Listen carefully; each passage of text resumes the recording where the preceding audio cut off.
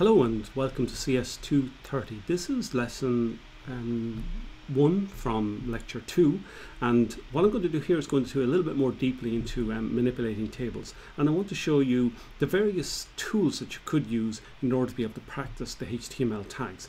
We're going to look at the table 1, and in particular I'm going to take the table that I have here in this section of my slides, and you've seen this in the Thursday lecture, and the approach is to try and make a HTML table from this, just so that we can use it in later exercises and so forth as well. And you'll be working with tables in the lab, so it's nice to be able to see something practical here.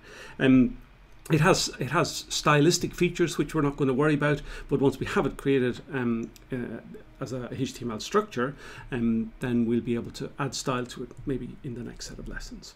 Okay, so really what we want to be able to do is we want to start with maybe a basic template for a table, and what we can do for that is we can just go back to our W3 schools, and I have the page open for table here, and we'll copy this.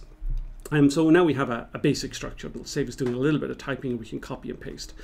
I'm going to use Visual Studio Code now. You could use Atom, or you could use any of your favorite editors to here. Let's click on Studio Code, and I have a sample document already available here as well. So it's a sample structure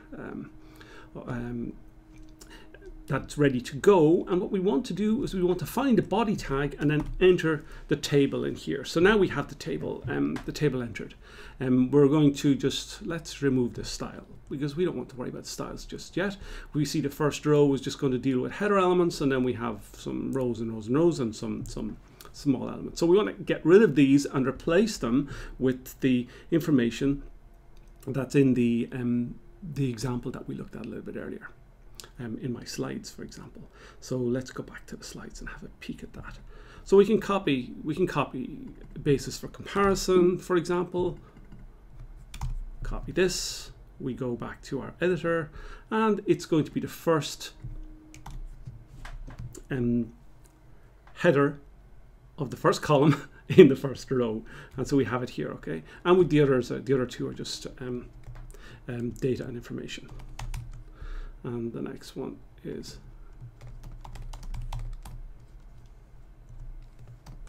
so we've saved this. We have this information, so I've got it just in a little file called demo01. We just save this.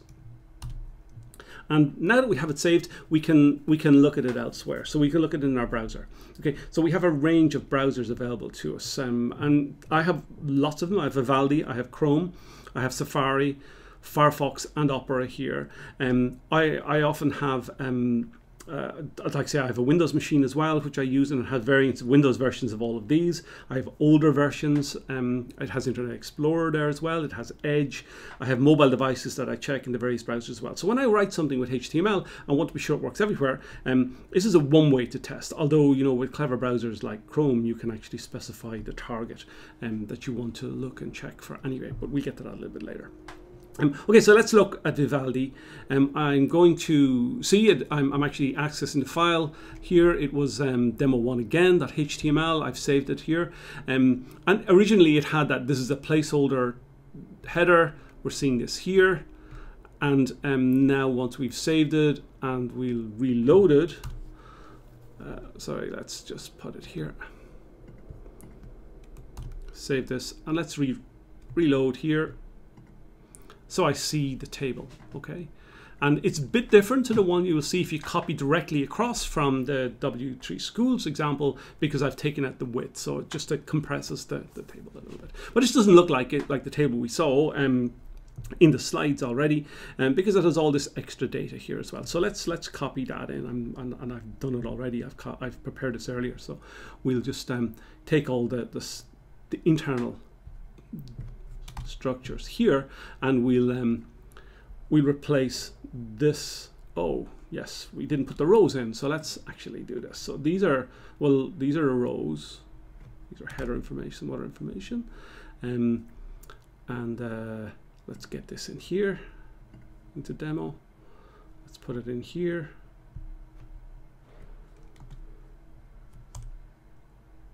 And actually these ones aren't headers, they're rows. They're data elements. Let's change them back because we already have the headers in here, and we need to just change the base here. And let's accept that, and let's go down to here and change that to TD and TD. So it's done it first because it knows to close the tag appropriately. So you've got some smart browser systems here, and we'll just get some more rows. Let's get rid of this row here and here. We're going to need a few of them, so let's copy this. Let's add a few more rows in here, and then we copy the rest of the data. So we want these ones.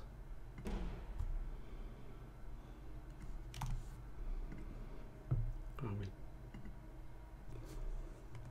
put it in here. Let's make it look nice. And we'll get the next row.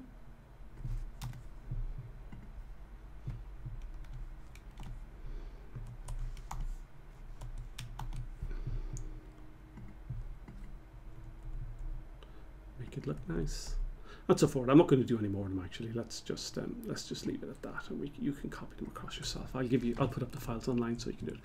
Okay, save this, and again let's have a look at it in Vivaldi. And so it's nice. Got a little bit of a problem here, I suppose. The basic comparison, the data, it's not set up correctly, so we might need to take this. I see what the error is. See, we've got a TD here instead of a TR, so it didn't display properly. So let's fix that. Okay, and save it, load it, and now it looks a whole lot neater. Okay, so you can sometimes tell just by looking. You can also do some checks and some HTML checkers to see that it works fine. So, okay, so that's one way. So, and it's probably the preferable way. Put something into a file, save it, and then open it with your favorite browser, and you can look and see does it behave the same way in different browsers. Okay. Another approach is let's just copy the document that we've read here, that we've written here, and let's move to a virtual playground. And there are two that I like. One is CodePen, okay, and it's codepen.io/pen, and it has a section for HTML, a section for adding CSS, and a section for JavaScript, and we just put all the HTML in here. Now in principle you don't actually need to have this piece, the body and HTML sections, the header sections here. It will ignore all that anyway and just deal with the table. But let's look at it, and you can see that it automatically updates the display to get something pretty much the same as we had in our Vivaldi. So it's nice, and we can practice and make changes and do something we want here, and it'll look nice. We can also use JSFiddle, which is at jsfiddle.net. And again, this has a HTML section, it has a CSS section, and it has a JavaScript section. And it's quite nice. And we can pop the code in here, and it will ignore the body tag. And now this time it won't run it until we actually say run, which is up here in the corner. So we run, and we get our table again here, and it looks nice. Let's verify that it doesn't need this stuff here. Get rid of all that headers here. Get rid of all this stuff here. Delete it. And it tells us that there's an issue because it knows that we've got these closing tags when we don't have opening tags. So we just get rid of those as well. And we will run, and again we get our table down here. It's fine. So we don't need to have that stuff. We don't need to know how it's set up, and we can do the same thing as I mentioned already. You can do the same thing here. You can get rid of these tags in CodePen, and you'll notice that it's ignoring those. But unlike the JSFiddle, it didn't give us some checking around this. Okay, so let's get rid of those, and it's updated. You can't see, but it's updated.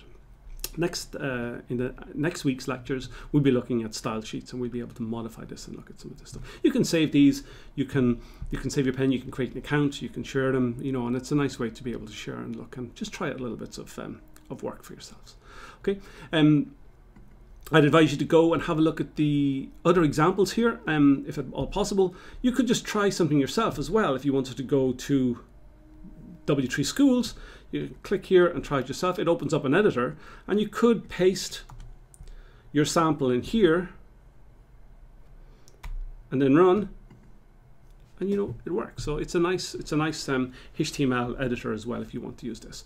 You don't always have network access, of course, so it's not a bad idea to always have your editor and have a setup where you can design and edit your own locally on your own machine. Okay, we'll leave it there. Thank you very much.